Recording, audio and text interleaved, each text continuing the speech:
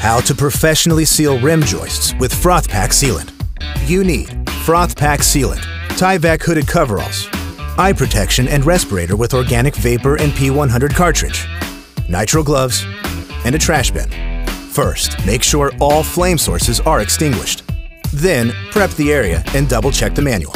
Next, check that the kit contents are optimally between 21 and 32 degrees Celsius. Then, mix the tanks.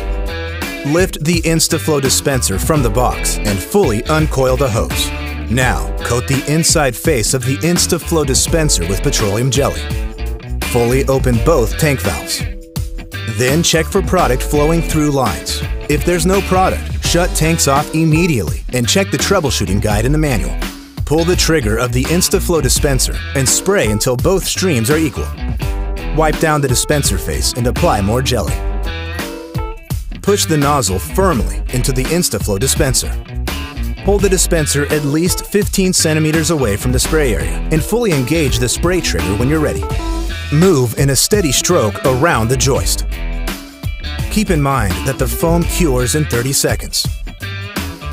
Once spraying is complete, push down on the ejector to remove the nozzle. Clean the product from the dispenser face with a clean rag. Then reapply one last coat of petroleum jelly and firmly reinsert the used nozzle once more. Close both cylinder valves and store.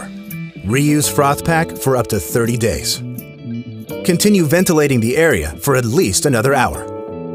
That's it. Applications of Froth-Pak sealant up to 5 centimeters thick by 10 centimeters wide can be left uncovered. And that's how you professionally seal rim joists with ease using Froth-Pak sealant.